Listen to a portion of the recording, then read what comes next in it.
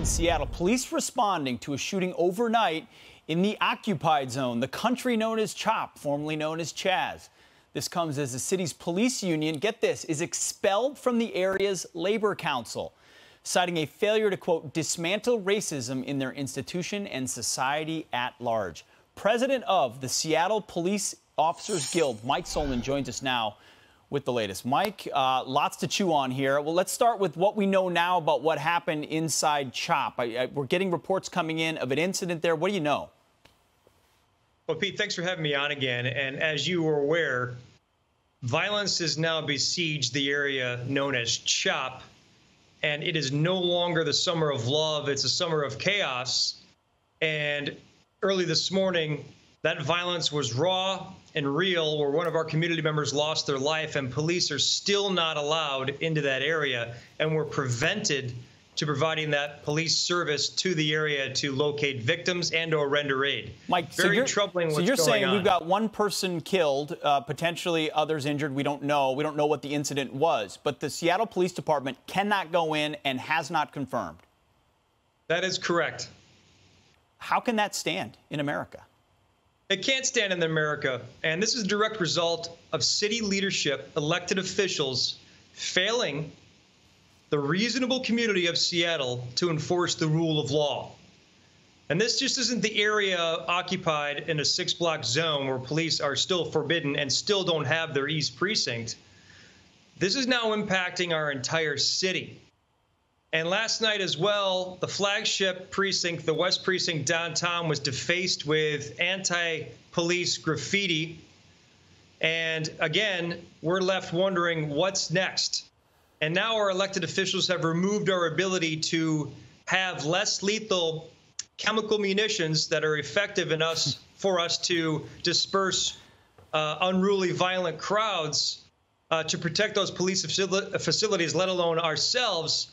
So we're in a very, very troubling time in Seattle, and it's deeply concerning that everybody across this country needs to be aware of what's going on in Seattle. What do you know about what does come next? They want less cops, less equipment, less non-lethal equipment, yet at some point this occupied zone has to end, right? Well, you're going to have the political backbone to finally enforce the rule of law, because if this continues to spiral down, which we saw early this morning with a homicide, I don't see what the remedy is. So we need leadership now more than ever. And I find it ironic that the same public officials that are creating these decisions that put everybody's public safety at risk are now calling on for defunding the police. And those two aren't compatible. You can't have defunding the police and better police services because the first thing to go, as you and I both know, Pete, is training. And if you remove the training budget, you remove quality police service. And we know that separating good cops from bad is all about training. Bingo. Mike, you're spot on. I got to ask you about this, though. The Seattle Police Officers Guild is the police union for the Seattle Police Department. Yet the group of unions in Seattle has now kicked you out of the union group. Why? Well, they wanted us to say that we are a racist institution, and that's completely an egregious attempt for political pandering.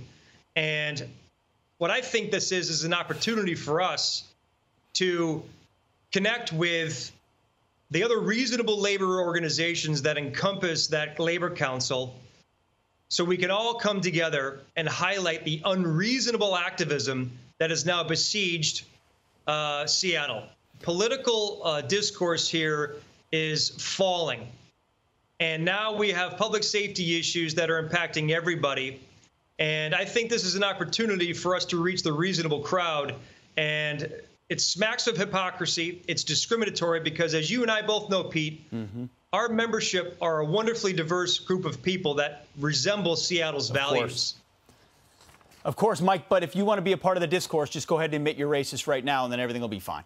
Yeah, that's how they look at the world. That's what they want, and you can't tell me that just is not hypocritical. Unbelievable. Of course it is. It's discriminatory, it's racist, and it's hypocritical.